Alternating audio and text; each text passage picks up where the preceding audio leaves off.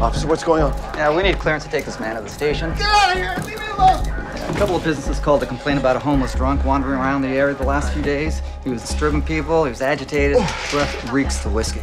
I gotta get out of here. Where am I? You're in a hospital, Mr. He doesn't know his name. He doesn't have ID. He was sweating a lot. Face was red, and we decided just to bring him in and get him checked out first.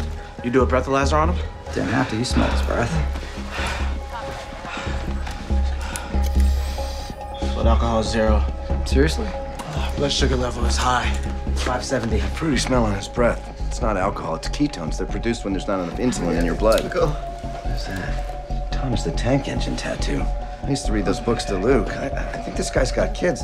Officer, you need to uncuff him. He's not drunk, and I doubt he's homeless. He's sick. He needs to be admitted. We're gonna take care of you, okay? If there's anyone in the area looking for a missing person matching his description, send them to Bunker Hill. Sir?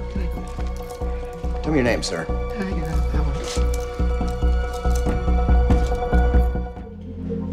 What are you doing? Try to calm down, sir. We're just giving you some more saline. Get me out of here. I'm sorry I had to restrain you, but you kept pulling out your IV. You'll feel better soon. Something's not right. His blood sugar levels are coming down. His heart rate and blood pressure are normalizing. His confusion should have cleared up by now. Yeah. Dr. Wallace, the police directed his family here. Nathan. Oh, my God. Daddy? You know this man? Yeah, he's my husband.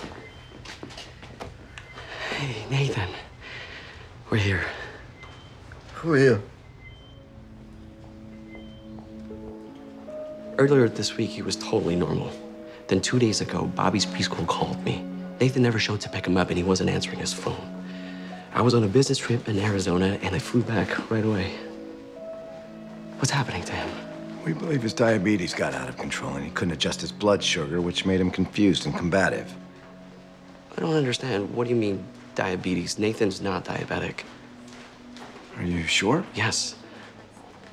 Is he taking any new medications? No, nothing. He's been healthy. How could this happen just out of nowhere? What's wrong with Daddy's eye? Dr. Wallace.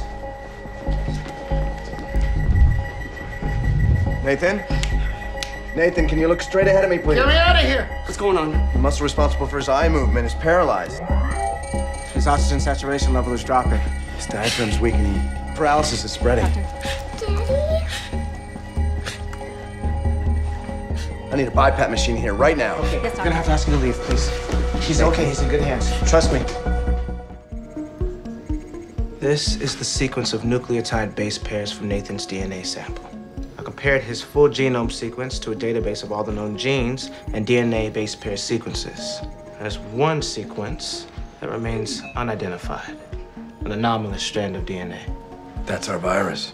Most likely. What kind of variant is it? That's the problem. It doesn't exist in any of our databases. Are you saying it's never been seen before? It may be the DNA of a virus we've never seen. But whatever it is, it's not human. You're saying some kind of animal did this to him? Many viral infections originate in an animal before crossing over into humans. It's important that we know exactly what the animal was in order to know how to treat Nathan. The BiPAP machine is helping Nathan breathe, but his diaphragm is steadily weakening. We're going to need to intubate. You mean put him on life support? We're just stabilizing him while we look for a cure. Now, what if you can't find one? Does that mean he may never wake up? It's possible. Nathan. Nathan, my name is Dr. Wallace. Can you hear me? Yes, I can. I'm in a hospital? Sorry to say you've contracted a virus. We're having trouble identifying what it is. So you don't know what's making me sick? Not yet. While we search for a cure, I'm going to need to intubate you to keep you breathing. I know you're scared, Nathan. This is the hardest thing in the world. But the best thing for you to do right now is to be strong for your son. You ready?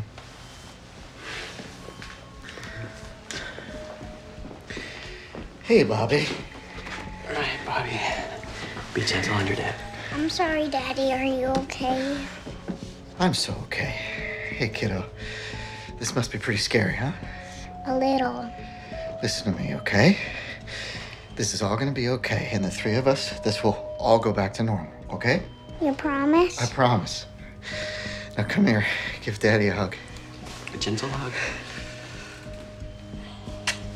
I love you so much. I love you too. Now let your dads talk for a minute, okay? Okay.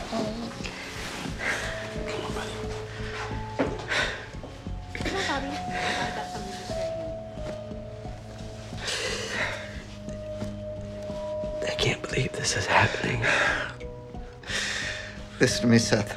Yeah. I know I'm gonna pull through this, but just in case, you gotta promise me some things, okay? Okay, anything. Read to Bobby every night and do the voices. I know you feel silly, but he loves it. I want him to grow up in a home where it's okay to be silly. Okay, I can do that. And you need to be the dad I know you can be. And finish the swing set I was working on in the shed. I cut all that wood myself. Don't you dare go to Walmart and buy one of those plastic monstrosities.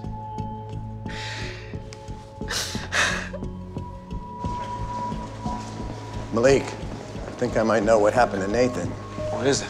It's a long shot, but it's a chance. Let's go find Scott. We need a search party.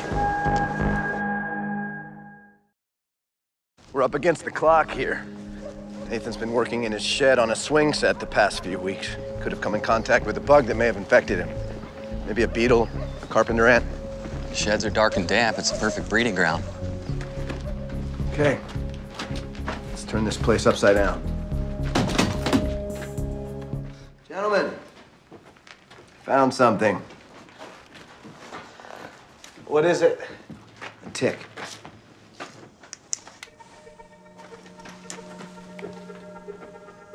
Looks like there might be a small colony of them living in this pile. But we already checked Nathan for Lyme disease. Well, the tick may be carrying another disease. One we haven't seen before in humans. Just like swine flu. It's carried by pigs and then jumps species.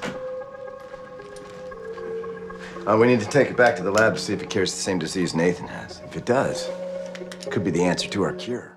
How's Nathan doing? He's been intubated, and we confirmed the tick's carrying the same virus that infected him. It's a brand new neurosclerotic disease. I alerted the CDC. They're issuing a warning. How long did it take the disease to kill the tick?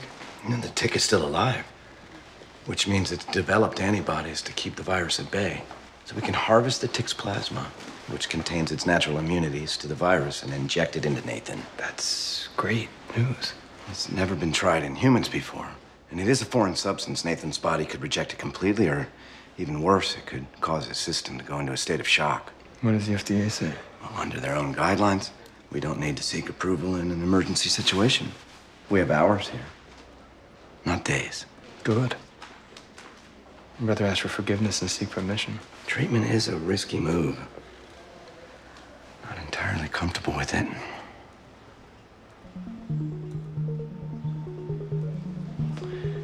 Do you regret the decision you made back in Ohio?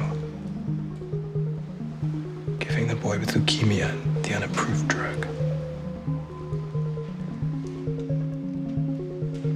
My gut told me I had to do anything I could to keep that boy alive. No matter what. What is your gut telling me now? That I need a sandwich before I go injecting tick plasma into a human being for the first time ever. At the foot of the mountain, Henry slowed to a crawl. "These mountains are much too high," he moaned. "I can't go. I'm afraid of heights." "Don't be silly," said Thomas bravely.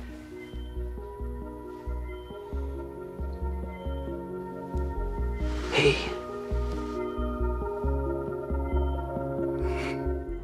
Follow my finger with your eyes, please. Yeah, looking good. Your oxygen level's back to normal and your fever's coming down.